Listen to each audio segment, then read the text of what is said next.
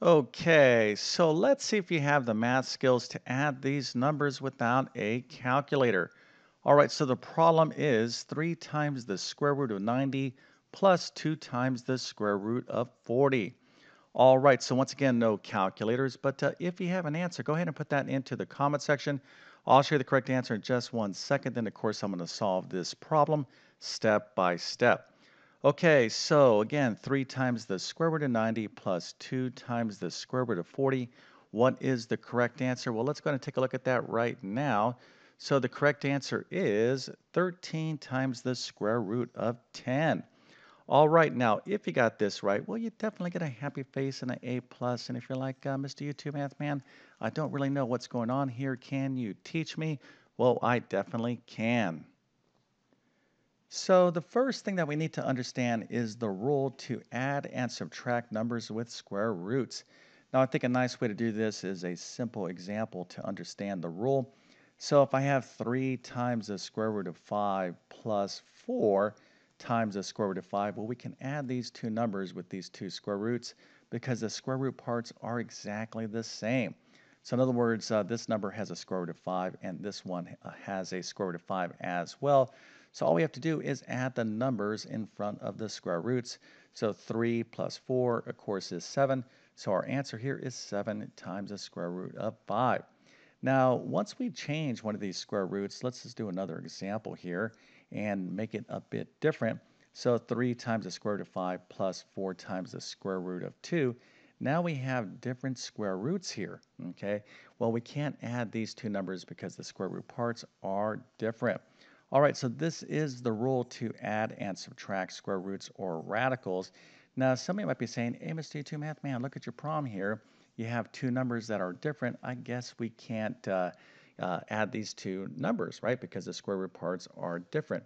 Well, not so quick. What we can do here is try to simplify these square roots. So we really don't know if we can add these two numbers without first trying to simplify these square roots.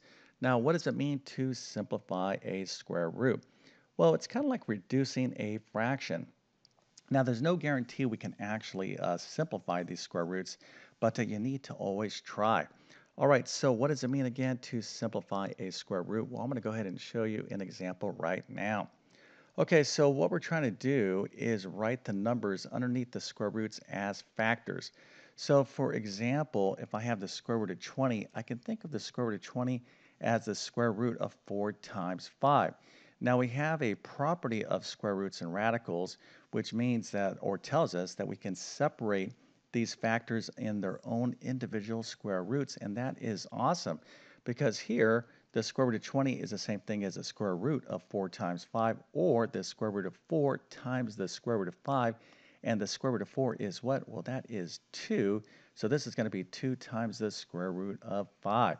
All right, so we can write the square root of 20, if we simplify it, as 2 times the square root of 5. Now, the key here in simplifying a square root is trying to find factors of the number that are perfect square factors. And these numbers are 4, 9, 16, 25, on and on and on, because here we can take the square root of these numbers and we get this lovely integer whole number value, right? So the square root of 25 is 5, square root of 16 is 4, etc., etc. All right, so that's what we're going to try to do here, and hopefully some of you are saying, hey, Mr. YouTube Math Man, I know what you're going to do. So we have the square root of 90. We can think of the square root of 90 as 9 times 10, right?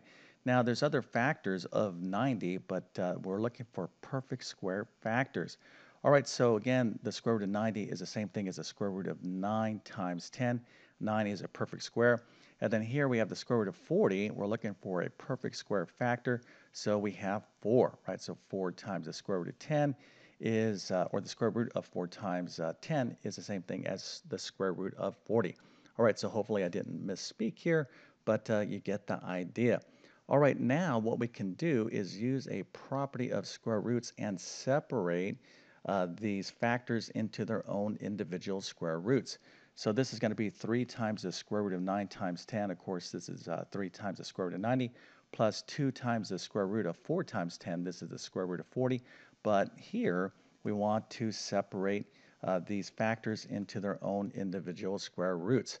All right, so we have 3 times the square root of 9 times the square root of 10 plus 2 times the square root of 4 times the square root of 10, and now we're ready to simplify these square roots. Now, before we continue on, please consider hitting that subscribe button. This really does help me help as many people as possible on YouTube. Also, make sure to check out my full library of math courses. Now, in every single one of my courses, I give you a full detailed lesson on every single topic. I also cover thousands of problems with full detailed video solutions. I have a ton of additional worksheets, online quizzes so you can get ready for tests, and even printable and downloadable notes so you can study offline. All right, so if you want a great, clear, and understandable way to learn math, check out my math help program at tcmathacademy.com. You can find a link to that in the description below. Okay, so we are almost done with this problem, but let's just do a quick review on where we're at. All right, so over here we had 3 times the square root of 90, and we broke up 90 into its factors, but not just any factors. We found a perfect square factor, which of course is 9. All right, so the square root of 9 times the square root of 10 is equal to the square root of 90. Now, this is an awesome thing here because we can take the square root of 9. Of course, the square root of 9 is 3, so we're going to have 3 times the square root of 10, which of course is equal to 9 times the square root of 10. Now, over here we had 2 times the square root of 40, but again, we found a perfect square factor, and we can write the square root of 40 as the square root of 4 times the square root of 10, and now we can take the square root of 4, which of course is 2. So this is going to be 2 times the square root of 10, which is 4 times the square root of 10. All right, so now we can actually add these square roots because the square root parts are identical. All right, so all we have to do is literally add the numbers in front of the square roots, and that's 9 and 4. So the final answer is 13 square root of 10. All right, so hopefully this little video helped you out with adding square roots, and the procedure here is the same with subtracting square roots. But if you need additional help with this topic, well then check out these courses right here. So my Algebra 1 and my Algebra 2 courses have a chapter in them called Radical Expressions and Radical Equations. This will help you out with the things that we're talking about. You can find links to those courses in the description of this video. And if this little video helps you out, again, make sure to hit that like and subscribe button. And with all that being said, I definitely wish you all the best in your math adventures. Thank you for your time and have a great day.